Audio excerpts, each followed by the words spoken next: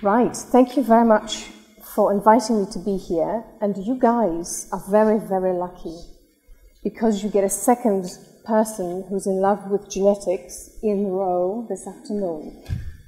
So you should try it sometime, just to quote Vincent. This has been an incredibly enjoyable day for me, and forgive me if I say perhaps surprisingly so. I have given a so-called career talk a number of times before, and I'm always the only person who does it, or one of very few people, and it's a sort of token effort in an apartment or at some conference. And so often my career is considered to be an alternative career, which is why I have this title. And as I will show you in a minute, as I'm sure you of course know, and I know Monica started today's meeting with a similar statistic, is that it's very much not an alternative career. Actually, being a PI, being a professor, staying in academia, statistically is actually the alternative career for people with your type of background and education. So I'm an editor. I have been an editor. I have worked as an editor in science publishing for the last 16 years, just over 16 years. I will tell you the jobs that I've had, how I got there, what these jobs are about, and just share with you sort of, a couple of pieces of advice, and then of course I will be available for questions. So I wanted to share this with you because it's something I found actually when preparing for another similar talk some time ago. These data are from the US. They are a couple of years old now, maybe more than some 5 years old or so, but they actually illustrate exactly the same point as you've all heard about and you're very familiar with. So basically what you see here is, this is a very straight angle. What you see here is, of course, that when you have a PhD in biology, and I apologize to any of you in the room who are doing a PhD in another topic, but it almost certainly applies to you as well, you are most likely not to stay in academia, not to run a lab, and not to be a PI. So that's why I say, there's nothing actually that alternative about my career. And I won't go through all the numbers. You will have all the slides. They say the data is slightly out of date. But I think somebody already said here, I think the person who spoke just before coffee time, that it's actually 1% of graduates who are likely to finish running a lab in an academic environment. We heard a lot about industry as well as academia, a little bit of education now, so now we're moving into publishing. So why would you want to be an editor? And I'll tell you in a minute what exactly being an editor is, because I think the word itself, of course, has many different meanings. You can think of an editor as being, let's say, like an editor in a newspaper. When you select the content for your newspaper, that's actually probably quite a close approximation to the type of editor that I have been for most of my professional life. And of course, you can be a wordsmith, an editor who actually edits, massages other people's text. But then that is not something that I have done in my career. So everything I will be talking about today is about being an editor, as in selecting scientific content for scientific publication. And I have been an editor of a few different flavors, and I'll explain this to you in a minute. So they say, why be an editor? Well, it's an opportunity to contribute to science by helping to disseminate it. So I have always felt, in my 16 years since I left the lab, the bench, I have always felt that I have been a member of the scientific community. And this is not some delusion. I actually do feel this. I very much feel part of it. I'm invited to conferences, to be a mentor, a tutor, and so on and so on. And it really is a contribution that I make to science, which is in a different way from the way that you guys do by doing research. So as I say, I'm a part of the scientific community. You end up reading and hearing some of the most exciting research in the field that you are engaged in. And that's tremendously exciting. You contribute to making science better as a process. You have an opportunity to shape the future of science by selecting it and giving prominence to some aspects of science as they emerge, because you give them a platform, you help disseminate the information. You get to travel a lot, so that's kind of fun for personal reasons, but the travel to conferences and lab visits is actually an essential part of your growth as an editor and your ability to judge the science and contribute to the science as you work. You have opportunity to organize conferences. Again, that's an aspect of helping science grow and disseminate further information. There's some opportunity to write, but by and large, editors don't write very much. That's something that science writers and journalists do. On the data side, increasingly, editors of scientific journals are more and more involved in helping scientists manage their data. We actually help implement and mandate open data policies, data sharing, etc., etc., so policies and standards. And similar, and through this and in other ways, there are also opportunities to help contribute to science robustness. So, my career path. So I started in science publishing as an associate editor on Nature Reviews Genetics. You'll hear the word genetics here a lot, I told you, another genetics fan. Then I became chief editor of that journal, and I did that for a number of years. Very briefly, I became associate publisher within Nature Publishing Group. I wanted to try the business side of the business, and very quickly, I actually decided that I didn't like it. That took me too far away from science, and I wasn't that interested in my company making more money. I was actually interested in helping people like you disseminate your research. Then I became senior editor for genetics and genomics at Nature, and after that, after about 7 years of that, I became executive editor for Nature Partner Journals, which is a group of academic journals, and by that I mean each of these journals has a group of academic editors, so in other words, working researchers who are also editors for those journals, and I was an executive editor overseeing that group of journals. And then I took a year out of science publishing. I became director for science communications and publishing at Altius Institute in Seattle. And then, literally, about 3 months ago, I came back to what is now called Springer Nature, was Nature Publishing Group before, to become editor-in-chief of Nature Communications. So I'm not going to talk about Nature Communications at all, apart from the fact that for those of you who don't know, it's an open access journal that is part of the Nature Research Group. It publishes selective papers across all disciplines of natural sciences, and it has been around for about 7 years. And it publishes quite a lot of papers. We're talking about, probably the most obvious equivalent that has existed for a long time is this of PNAS of this world. So how did I get there? So I have a degree in genetics from University of Nottingham. And after that, I went to do a PhD in Cambridge in developmental genetics. And at the time, when I was doing my PhD, I was completely fixed on the fact that I was going to run a lab.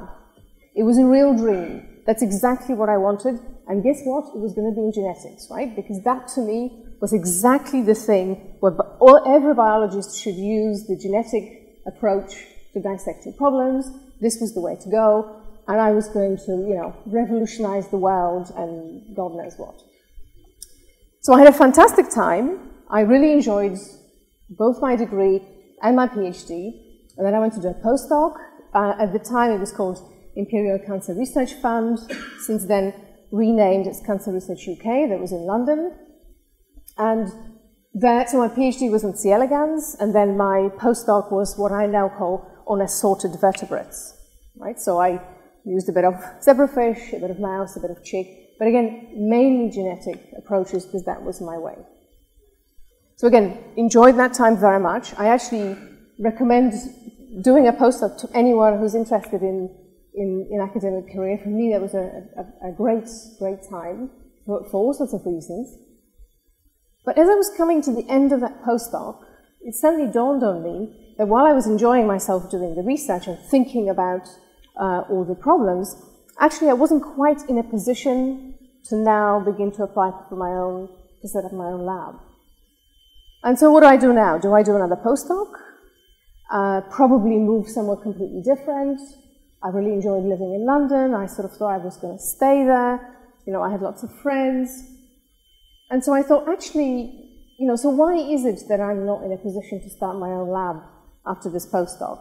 Well, postdocs in the UK are not as long as they're in the US, so maybe that's part of the reason. But the real truth was that while I was absolutely obsessed with the scientific method, and I loved the sort of the discovery process and the knowledge, the increase of knowledge that I had, and you know, considering different problems that were rising, I was actually really, really bad with my hands in the lab. I wasn't a good experimentalist. And so I began to think, okay, so is there some other way in which I can contribute and also, in the meantime, you know, enjoy myself professionally, where I can stay within the scientific community and be part and parcel of that research and discovery without needing to do research myself. And so I began to think about various things, and to be honest with you, I actually fell into the career in editing. I was literally looking at the back of Nature magazine in the job section, and I saw the job advertised for associate editor, and I thought, well, I'll apply. And the job was in Nature Reviews Genetics, right? Genetics coming up again. So I applied for the job, and for that particular job, and I'll tell you in a minute what it entails, they actually send out tests to candidates to do at home. And the tests basically give you an exact idea of what kinds of things you would be doing while you're doing the job. So I had to write a short, like a research highlight, you know, choose a paper that I felt was important and write a little summary of it and say why it was particularly advanced, but, you know, kind of publishable summary. I had to come up with like a table of contents for a reviews journal, so in effect commission a number of reviews on topics, why I would commission them and who would write them. And then they gave me a review, and I had to sort of what's called developmentally edit, so suggest how that review could be made better, so how to tell a story better, what was missing, and all this. So I had about I don't know, 2 or 3 days to do this in, and I absolutely loved it. And it was actually a complete surprise. I never thought about being an editor before. So I went to this interview, so I you know, submitted my tests, super excited. I went to the interview, and I think I bullied them into giving me the job because I was so excited about the prospect of getting this job. And I think there are a number of people talking about it this morning, how, you know, how do you convince those people that you are the right person for the job, and do you really want it, and how does that come across? I was telling someone over lunch, I actually remember I was sitting in the interview room across the table from the people who were talking to me, and at some point at the end of the interview, so they said, okay, so why should we give you the job?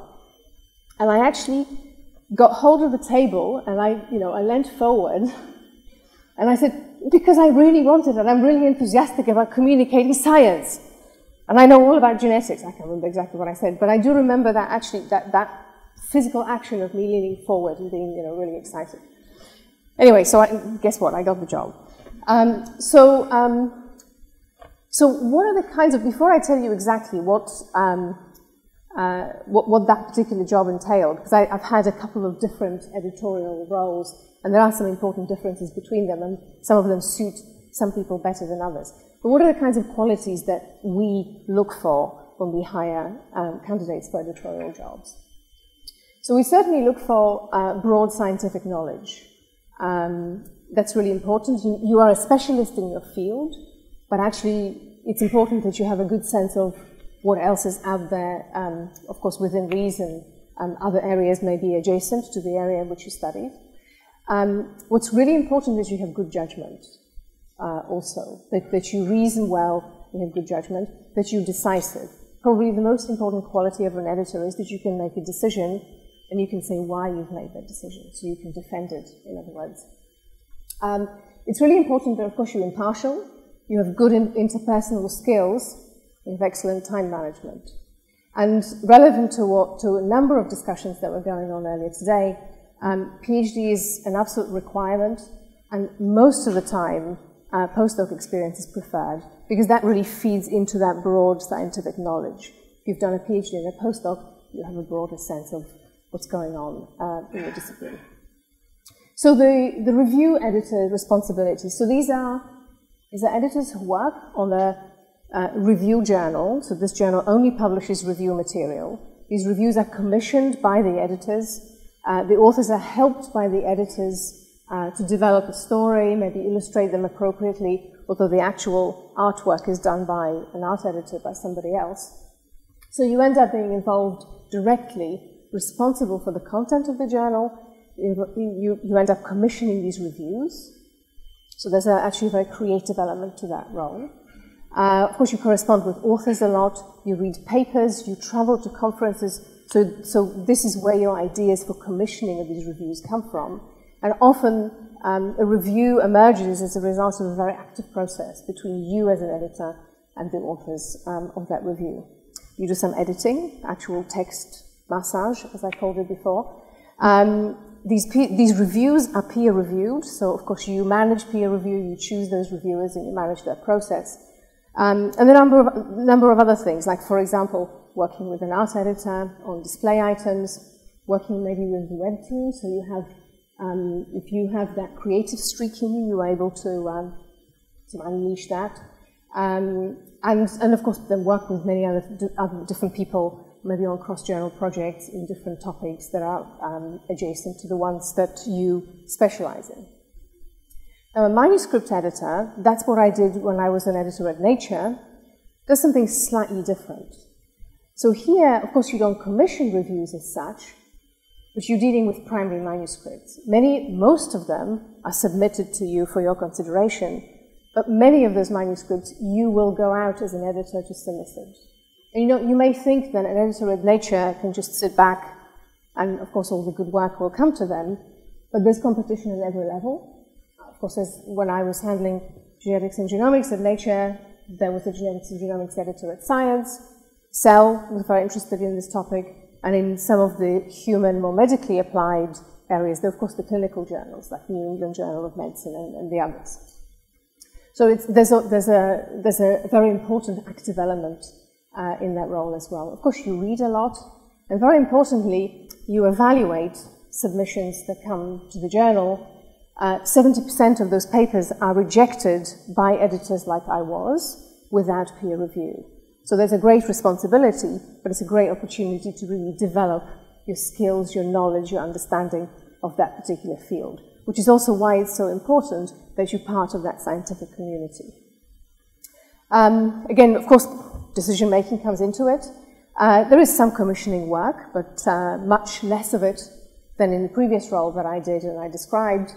And more so in this case than in the previous case I described, you have the opportunity to be involved in editorial, science, policy, data policy, and increasingly helping make science more robust as a process. So the next job I moved on to was the executive editor role, and that was really a much more mentorship-like role. So here I was working with established scientists, each of whom was in effect running their own journal, right, as chief editors of those journals. But often, most of the time, they needed my support in terms of policy, direction where the journals could be taken, how the publisher that I worked for could support their efforts on their individual journals, and also, how the journals themselves, if they were new and they were just being launched, how they could be established, what were the best editorial working practices. So very much a mentorship teaching role for those editors who previously had their own editorial experience, but of course only ever part-time because they're really full-time working researchers. In this type of role, there's much more emphasis on collaborative working. There's some very interesting opportunity for learning new skills in psychology and people management. When you manage people whom you don't actually manage, that's a very interesting challenge. A lot of problem solving comes into it. So it's really quite a varied and interesting challenge. So my current role, that of editor-in-chief on one journal, has elements actually of all the different roles that I described. So I have the final sole responsibility for the journal, although I don't actually handle any manuscripts anymore. For me, an interesting challenge now, of course, is that I'm responsible for a journal which publishes right across all disciplines of science. I am no physicist. I think it was only about 2 years ago that for the first time I heard about spintronics, for example, and I have entertained most of my friends over dinner about this for, at least good 2 months. That was the length of time it lasted. But there's an opportunity to learn a lot from my colleagues, from scientists whom I go to visit. And of course, the type of conversation that I will have with a physicist is completely different from the type of conversation I will have with a biologist, but it's a tremendous opportunity for me.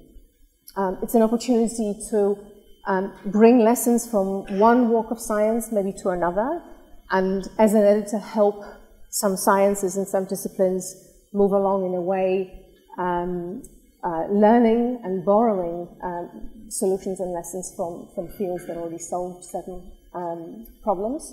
For example, in terms of data availability, data sharing, data deposition, and again, leading towards increasing science robustness.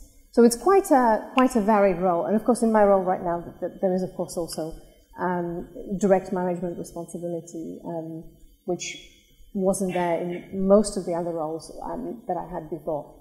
So quite a variety of things here.